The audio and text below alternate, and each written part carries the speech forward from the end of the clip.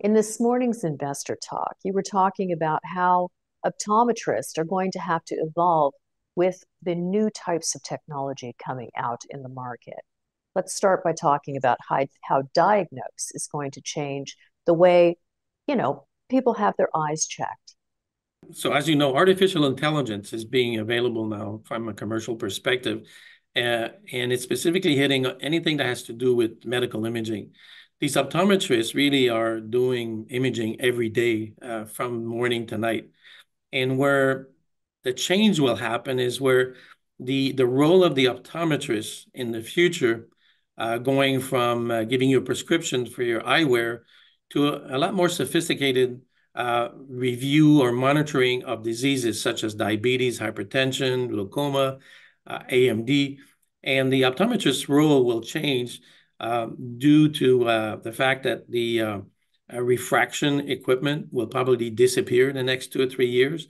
So when you sit in front of your optometrist, he probably won't do this refraction. So this is the equipment that actually brings the lenses vis-a-vis your eyes and give you a prescription at the end.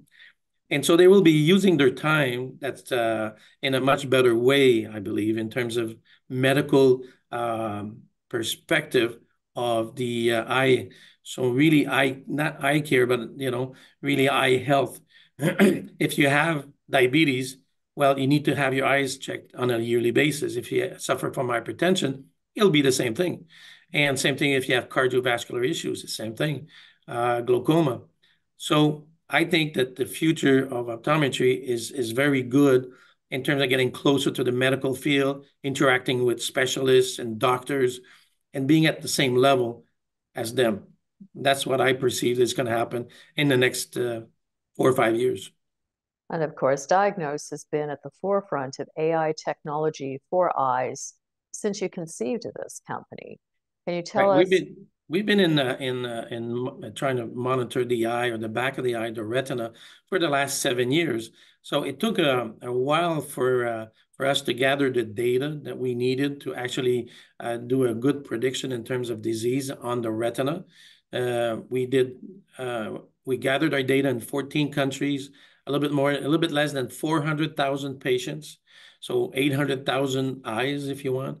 Then you have to triage those by diseases.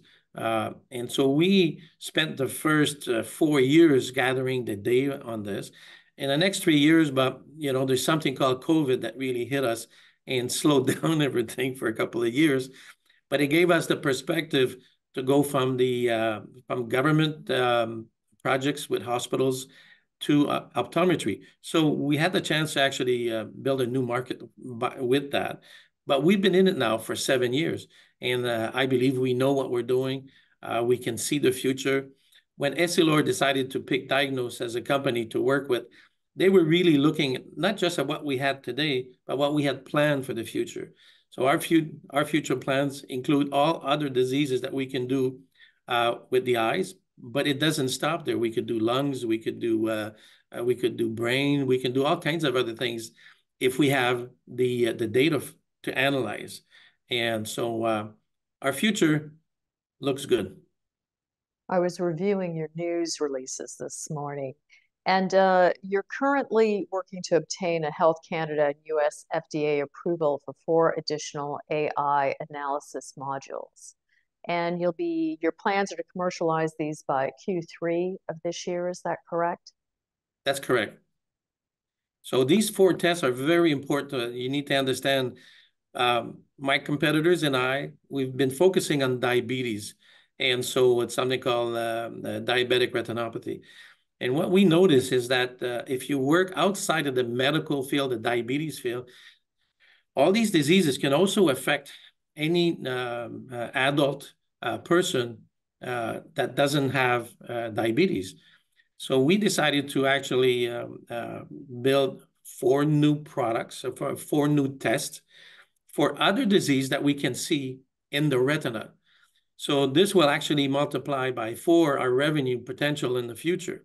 And it's going to be a last one, is number 6 for glaucoma by the end of the year. But these ones we're doing right now, we're in the process of being recertified on our ISO. Very important. It will include all the new regulatory requirements on AI. Now, these regulatory requirements, there's two kinds of it. One is really regenerative AI, so ChatGPT and those things. We don't use those things, okay? We use really traditional AI for medical imaging. That's not covered. So they have a set of requirements that are different from the ChatGPT world, if you want. So we are recertifying our ISO, and we will be going to get our Health Canada and FDA approvals on these 4 new products. And of course, your existing product, you have an amazing partnership with a multi-billion-dollar corporation. For those of you out there who may be new to Diagnos, can you give us an update on how your sales are going? Well, sales are going to start only in June with EssilorLuxottica. So right now we've signed the agreement late December, early January. We are working with their accounting department. We need to integrate our pricing and our codes inside their ordering system. We're working with their marketing people. And in the next few weeks, we'll be training the salespeople in Canada. And they have 130 salespeople that we're going to be training on our technology. And they will be our distributors, our sellers of our solution across Canada. And of course, I'm certain, Andre, many people out there are going, how does a small cap like Diagnos make a deal with such an incredibly large corporation? Well, it's a very good question, but it's been a very long-term sales campaign. It's about 5 years. So we started before COVID. COVID really slowed down everything, and then we continued. But the requirements that Essilor were looking for is not only what we have today. It's really what we have, what we're working on the future, like I said. So future test products that we're working on were a very big key decision factor for Essilor. And also our commitment to, these standards like ISO 13485, ISO 27000 for cybersecurity, and also Health Canada, FDA. These were all part of a big requirement set. And we came in number 1. And of course, the cybersecurity certification that you just referenced is going to make you exceedingly competitive for such a small size company as yours. I mean, these are substantial feats. Can you give us an update on this? Well, we are past our phase 1. So phase 1, there's phase 1 and phase 2. So phase 1 is really the auditors come in, they look at what we've done. We are changing all our processes, and they're very critical. So phase 1 is very difficult. So we just passed it with flying colors.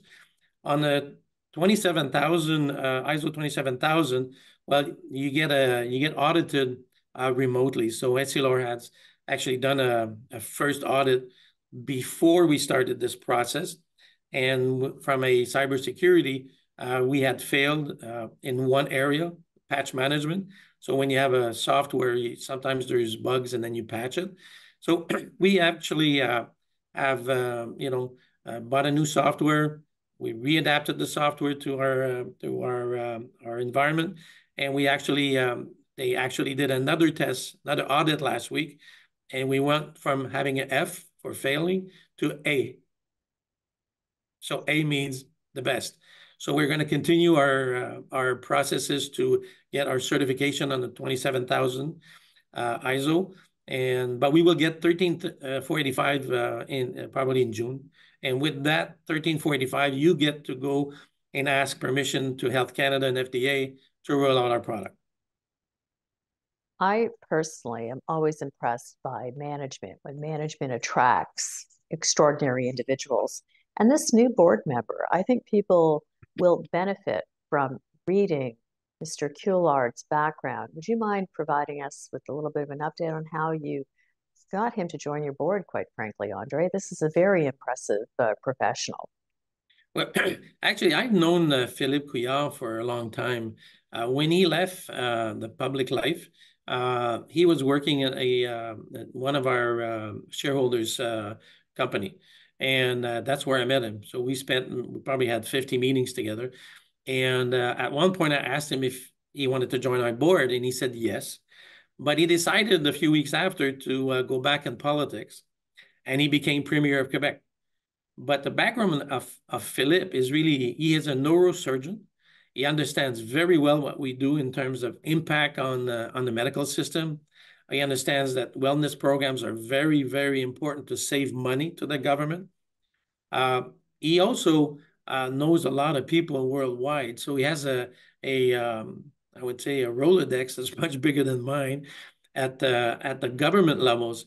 And we kept all our services ready for the government. For example, the Quebec RFP to actually screen 1.1 million diabetics in this province over 5 years. Well, he will probably be able to help us make sure that we're going in the right direction and we do all the right things that we need to do to win these deals. He's also spent 4 years in Saudi Arabia, where we have some business there, but we would like to solidify a lot better with the government. He has all the contacts there. He's extremely well perceived in Saudi and also in other countries. So for me, I mean, he's going to help us from a medical perspective. He also is going to help us in bringing, hopefully, opening new doors for new business in Canada and in other countries. And thank you very much, Andre. Diagnos is a publicly traded company on the TSXV and the OTCQB. Diagnos specializes in early detection of critical health issues using its FLAIR AI program. For more information, please visit their website. And Andre, thank you again for joining us today. Thank you very much, Tracy.